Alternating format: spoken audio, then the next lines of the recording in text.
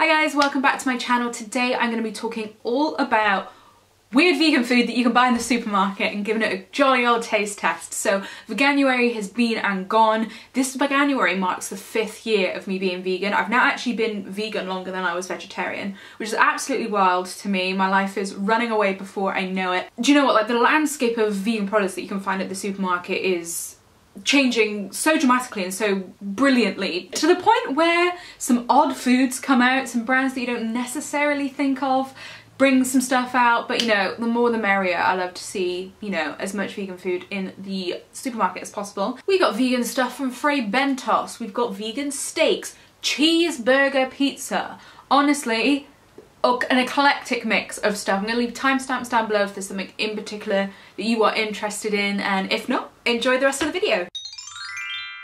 I want to let you know that this right here is what inspired this video. I just want to let you take this in. You may or may not know that this existed, but this is a vegan Fray Bentos pie. A pie in a tin.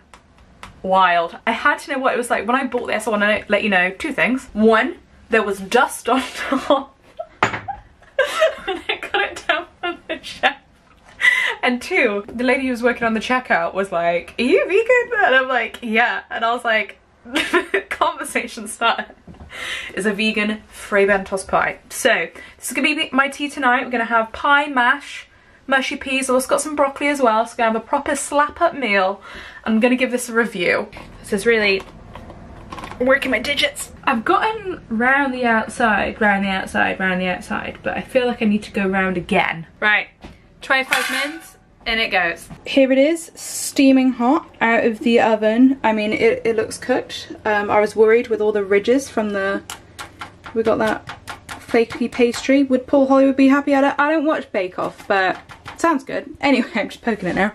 And I've got my mashed peas and my broccoli. But I want to try this separately, and I also want to make some gravy. The kettle's been boiled. But I want to try this first by itself as it is, so I'm gonna sort that now before I plate up a tea. Okie dokie, here we go, here we go.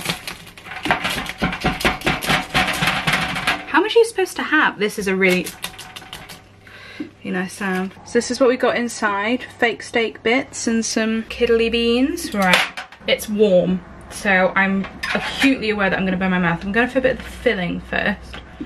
Let's get a kidney bean and some. This looks hot. Like, I know that they went for kidney beans for like the pay on steak and kidney pie, but will it actually work? Let's find out. I'm gonna go for a bit of pastry. A bit crunchy, but that could be to do with cooking errors. I'll fuck this right up. Look at this, this is like having nachos but with pies. Oh. Okay, so it tastes like they've taken a standard meat pie and just shoved kidney beans in it. I don't feel like the kidney beans are adding anything literally other than they're called kidney beans. I mean, I guess they're adding a bit more, they're adding a bit more sustenance to it, but I would rather them just go for the fake steak and the gravy. That being said, the gravy in it is quite nice, quite flavorful, and like the steak pieces taste fine. I'm gonna plate this up and have it as a full meal, but like, so far it's fine. Do you know what? It's not half bad. A vegan pie in a tin, I thought it was gonna be low down on the list, but actually it's cheap, it's quick to cook. I mean, I haven't looked at the nutritional value of it, but it's easy, yo. Well, we'll say, no need for the kidney beans. I appreciate that it's like a pun. I would just ask for more of the like soy steak pieces in it. Like, I just feel like, just go for like a steak pie. The pastry is interesting. I don't know if this is just because of how I cooked it. So I literally did just bang it in the oven. But like, it seems like the pastry is almost like in 2 layers. Like, we've got like a really like crunchy layer and then a really like soft layer. Would I rush and buy this again? This is the question. Am I adding this to my weekly shop? No. However, if it was on offer, I'd probably buy it. I would have this lying around, and then it's like a real fail-safe because it's like in a tin. Anyway, I'm gonna enjoy my tea. I shall see you again soon. Hello my dudes, welcome back. So this evening I have made myself a lasagna. I just realised that my housemate has already recycled what I wanted to show you. Safety first and all that. So I did want to, for this video, buy ingredients which sounds odd, but stick with me because you can get like a bunch of like ready-made stuff, but I wanted to also try something out that you use whilst making a meal. I also would love to apologise. So my best friend's boyfriend's Italian and like he's gonna be offended that I bought these products, but I did. Anyway, they're both from Sacla. This is their white sauce. I filmed me like making it earlier, and this is their bolognese sauce. I've made a lasagna, which I have never done before. This is my very first lasagna that I've ever made, and I think it's gone okay. I mean, I haven't tried it yet. So already, I usually wouldn't have bought like this type of bolognese sauce anyway, and actually I feel like this is not enough. So I just made my own bolognese sauce. I'll put the video of me making it right now.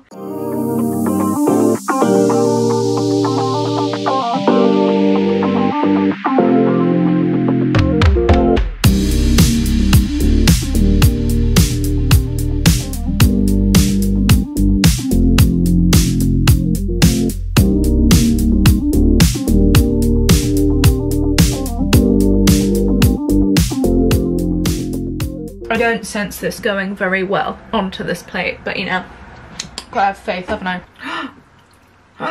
Look at that. I'm a pro. I shan't lie to you. I'm pretty proud of that. Look at it. It's a lasagna. Oh my god, it took so much time, but look at that. Look at that. Okay, this is warm. And I let it cool down as well before I cut it up. Let's go for it.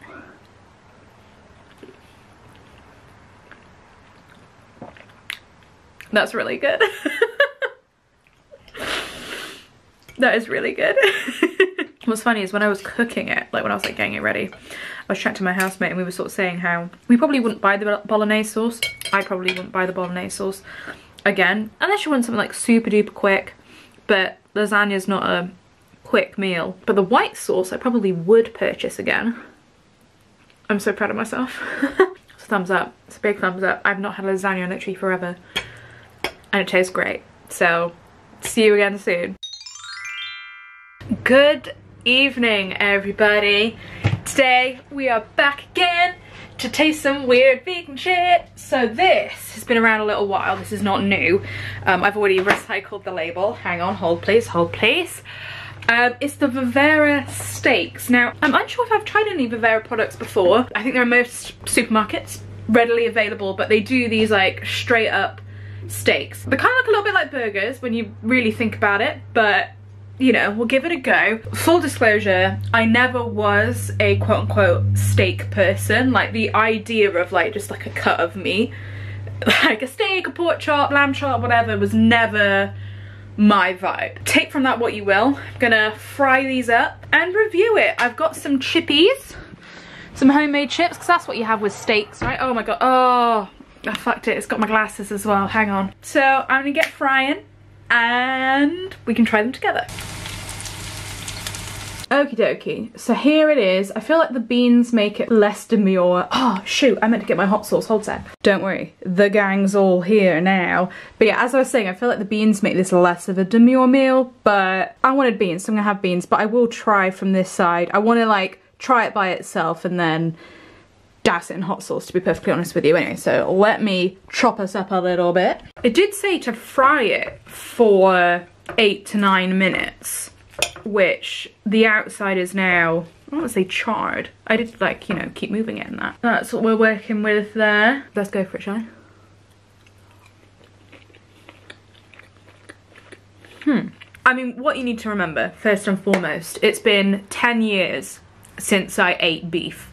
So, I don't know if I'm the right person to tell you how beef-like it is, but I don't think it's very beef steaky. It's a bit more hammy than beefy, I think. But it doesn't taste bad. I just don't think it's like the ultimate meaty one. That being said, it's a very similar texture to like the no bull ones, which you can get at Iceland, or the grow ones that you can get at Co-op. It very much, I'm gonna cut you another bit so you can look. It's very similar texture-wise to all of those type of burgers. So here's the deal. I would buy these if they were on offer. I'm not rushing out to have them again though. Like, they're nice enough. I wanted to cook it just plain, like literally just fry it, bit of oil, that was it. Particularly because they come a little bit more, I would say gooey, but they're not very solid. There's like some burgers that come quite solid and you can't really necessarily like season them. I think these ones you would be able to. So, you know, if you were somebody who was really, I know like Wicked Kitchen do like rubs and stuff like that, so you could really like church it up if you wanted to. And I am gonna put some Frank's hot sauce on it, literally right now as we talk. It's fine. It's not terrible. It's fine though. And I think it's more of a burger than a steak. I know that Plant Chef do like a big steak, which, you know, if I do another one of these videos, I could try that no problem. It's fine. I'm not gonna hate eating it. Like, it's not a chore for me to eat, but it's not something to write home about, I don't think. Anyway, I'm gonna enjoy my dinner and I shall see you again soon. It's dinner time and we're gonna try the spinach and roasted tomato vegan quiche from Higgidy. I'm gonna have it cold because I'm more of a cold quiche type of gal, and I don't have anything to have with it. I would usually like have like a salad or something, or like buffet situ, but I'm just eating a quiche, so I'm gonna cut myself a slice and let's get tasting.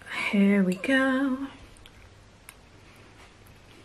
It's tasty. It's tasty. It's got like the lightness, like the light and airiness that you would get from a quiche. I wouldn't say it's like particularly eggy or anything though. It's really good though.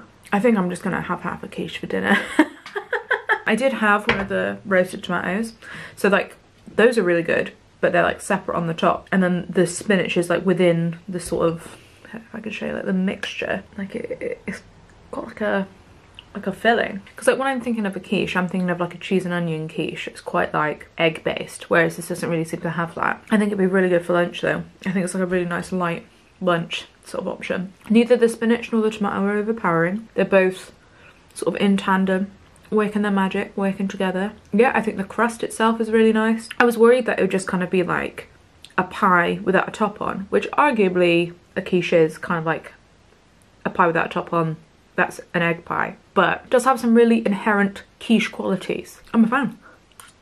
I'm gonna have another quarter of it and call that dinner. Hi guys, for the finale of this video, we have arguably the hardest item that I wanted to try to get hold of, but I made a special trip for this Morrison's exclusive. Are you ready? I don't think you are. Chicago Town's vegan cheeseburger pizzas. I wish I was making this up. Deep dish pizza specialists, Chicago Town, have released some of their like mini pizzas. Now these hold a special place in my heart. So I'm just gonna put you down. These hold a special place in my heart because here I am. When I was like, I don't know, 12, 13, I would often have these as like an after school snack, like either like the ham and pineapple ones, the pepperoni, the cheese and tea, you know, really these were a staple in my preteen time. And they look disgusting. So these ones, I think they're literally the same thing. So you can oven cook them, but preteen Alice wasn't mucking around with that because you can also microwave them, and that is how we're cooking them today. One thing I will note about Chicago Town, calorically dense. I had one of their barbecue jackfruit pizzas the other day. So many kcals, arguably too many. Anyway, if you've not seen one, I haven't had one of these in years.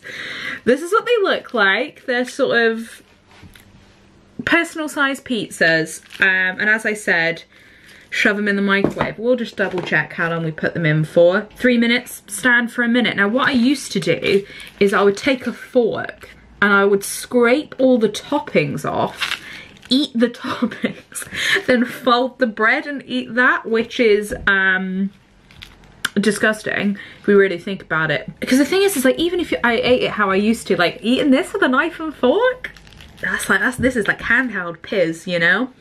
Anyway, but then, because I feel like a little slice would be weird. I'm trying to act like I'd be bougie with a frozen pizza that's over 400 calories, by the way. This is 431. So anyway, I'm gonna pop this in the microwave and see how we feel. I need you to look at these. This is it still frozen, but it's got bits of cheeseburger on.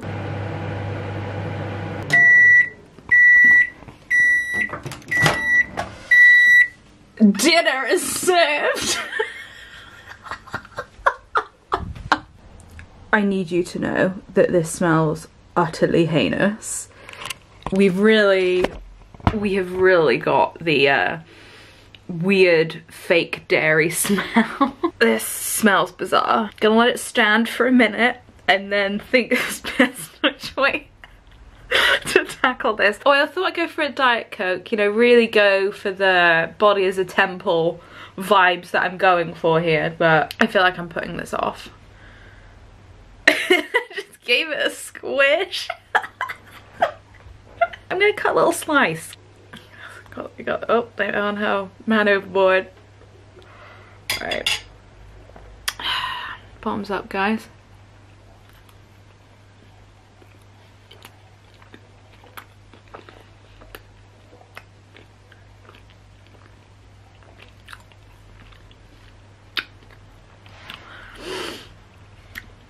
Not the favorite thing I've tried this this week, I should be honest. The sauce is nice. The cheese is weird. Let me eat a little bit of the cheeseburger bits. Okay, they're a bit weird, exclusively on their own. They do have an innate cheeseburger, well, burgeriness to them, as opposed to them just being like fake meat bits. They do have like burgerness. I'm doing what I used to do. Just used to eat tomatoey cheesy topping. There we go. Disgusting. What a fucking time to be alive. All around, quite an unpleasant experience. What I love is the like, where the ridge of like the side is nice and uncooked, you know? How would I rate that experience? That was not good. I don't know how else to put it. Do you know what? I knew that they wouldn't be great, but I was just so intrigued. I was like, I really need to put my mouth where my mouth is and give this a go. Listen, if you want to eat some weird shit, go for it. I prefer their takeaway standard size pizzas. Would recommend those at infinitely higher, better quality. Eat half of it and have a salad with it, you know? That, I felt like I was almost eating the Velcro pizza. If like the Velcro pizza was Frankenstein's monster and brought to life. What a way to end this video. What a way. The tomato sauce tasted good. There was a good amount of toppings. It's vegan. The base was like uncooked bread. The little bits of cheeseburger just kind of felt like animal ligaments. Just chew them in my mouth. That was tasty. They peppered on a little bit of bell pepper, I think, just kind of church it up a bit. Unnecessary. We all know what we're getting into if we're eating something called a cheeseburger pizza. And the cheese is a bit weird.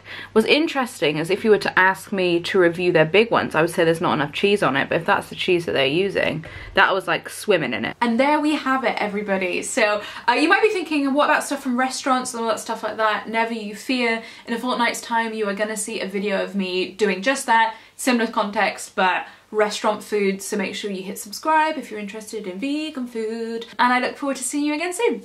Bye!